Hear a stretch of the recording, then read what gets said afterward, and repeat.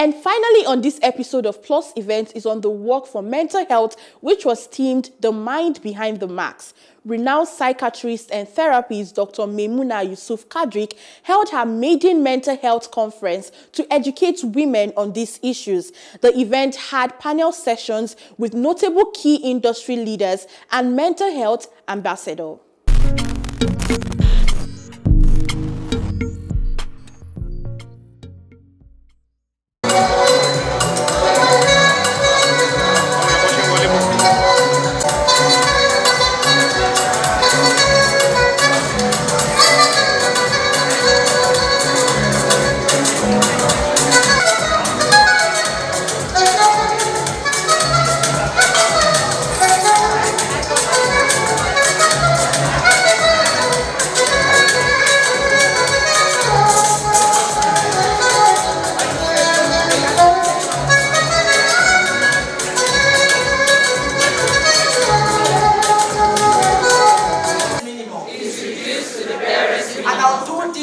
By educating myself. Around 8 in 10 women experience some form of mental health illness, including clinical depression, anxiety, drug abuse, and depression in their lifetime. To tackle this, renowned psychiatrist and therapist Dr. Maymunah has held her maiden mental health conference to educate women on these issues.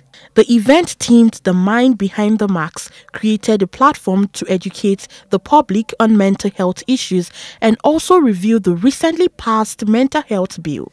So we're having mental health conversations today. One of the most difficult as Africans to have, we have the stigma around mental health issues, and so they're the most difficult conversations you'd ever find people having. But we're making it normal here. We're sitting here today, people would share their experiences.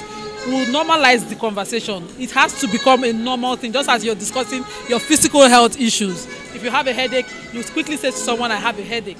But if you're depressed, you will find it hard to express yourself about that issue. And it's something that you should be able to share so you can get help.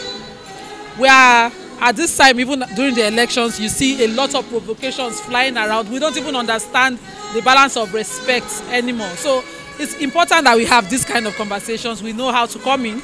We express, how important it is to be empathetic at this time towards any issue at all that anyone is having. So I am pleased to be here. It's really a good initiative because you see the mindset, a lot goes in underneath it. You can see someone smiling and all of that. You don't know what that person is actually going inside. So I'm actually happy about this initiative to actually bring more awareness and enlightenment that people should please remember to be kind. You never can tell what someone else is dealing with because mental health is beyond the physical. I think it's very important. I think Dr. May has done an incredible job making this happen. And I'm here to support her because I think that this is the kind of conversation we should be having. And we should be more open and honest about the reality of it. Well, I'm really excited about this conference. Mental health is a burning issue right now. It's affecting all members of our population, especially our young people. And we have to collaborate as a nation, ensure that our teachers, our professionals, our HR managers, every spectrum of society has to understand mental health and recognize that it's a critical issue and address it urgently. Truth be told, to share your vulnerability is often regarded as weakness. But here's the thing, to share your weakness is a sign of strength. So I think because we come from such a conservative society where, the patriarchy of it all is that you must be a man. You must not cry. You must not shed tears. You must not show emotions. You must be strong and steadfast. I mean, times are changing. Now is the time where all of us need to support each other in terms of, I'm speaking about gender here, gender-based. Men, they say women supporting women. That's such a popular hashtag, a popular slogan. But you've not really heard of men supporting men. In case you're wondering which gender I'm associated, I am a bros, I have blockers. Anyway, away from that, I am also in some sort of way therapist, guidance counselor, sounding board, lexicon to all of my friends. And it will shock you because everybody brings their problems to me. I'm a problem solver. The thing is that people come into my life to take. At times I wonder, because I give so much, I wonder who am I really going to take from that will really give. It's very hard to find. Now, as men, let's cut out that narrative of we have to be emotionless. Mama, how are you? haven't seen her in a minute. We have to cut out the narrative of not showing emotions, of not breaking down, of not showing vulnerability and even strength, because you might think that vulnerability sounds like weakness, but here's the deal. It is courage and truth, and it is strength embedded in all of that courage when you do express your vulnerability. So as all the men out there, I'm telling you, there's nothing wrong with you when you break down, because we all need to break. We're humans. We have to. As I said earlier, when things are falling out of place, they may actually be falling into place. First of all, I won't say I love what is happening, because mental health for a very long time has taken a backseat in the whole Nigerian space. At some point, even the Suicide Act, for instance, treats people who suffer from mental health issues as criminals. And I love that events like this is happening. Even though some has happened in the past, one of this particular grade and, magnitude should be celebrated. So yes, I am happy that the conversations about mental health is taking a front seat.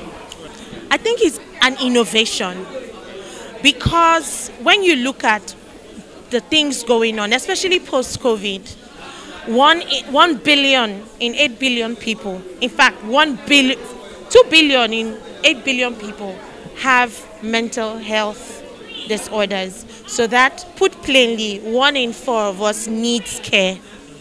And so we need to elevate the discussion to the center, and that's what Dr. May and the Mental Health Conference have done. They've made it's no longer a fringe discussion, it's at the center of policy. And why is this important? When you look at economic capacity of a country, you're looking at its resourcing, its people, and it includes its vulnerable people. We must integrate people suffering or who have any form of mental illness in a productive way. We must integrate them in a productive way. And for us to do that, we must have these conversations, and it has a direct line to GDP.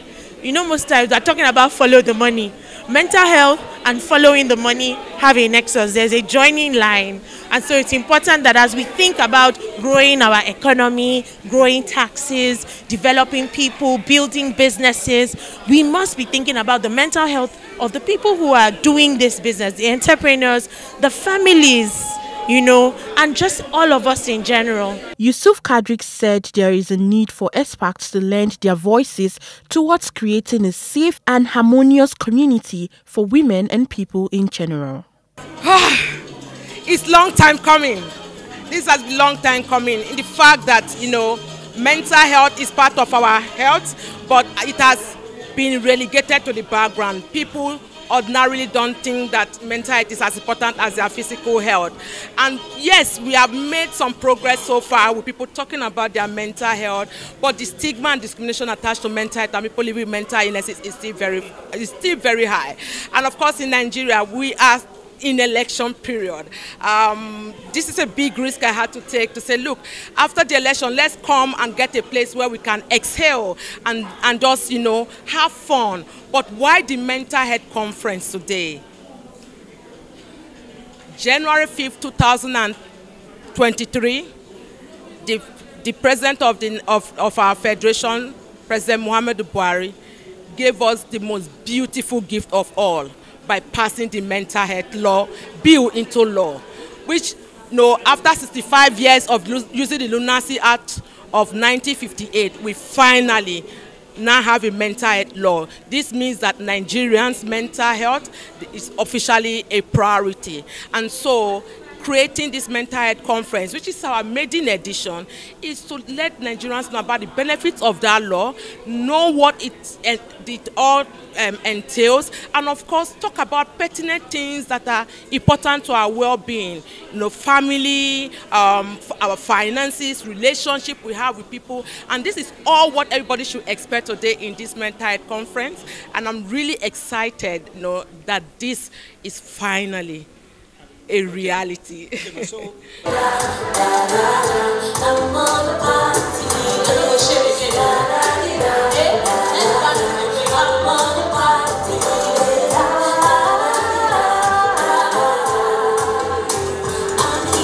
remember everything. can surely say nothing fit me to sing. I already apologize, nothing short of 1,000 times. But really, really, really, I'm the one who should be doing the forgiving to myself too, for doing things I said I would never do. Oh, it's true. It's not really time to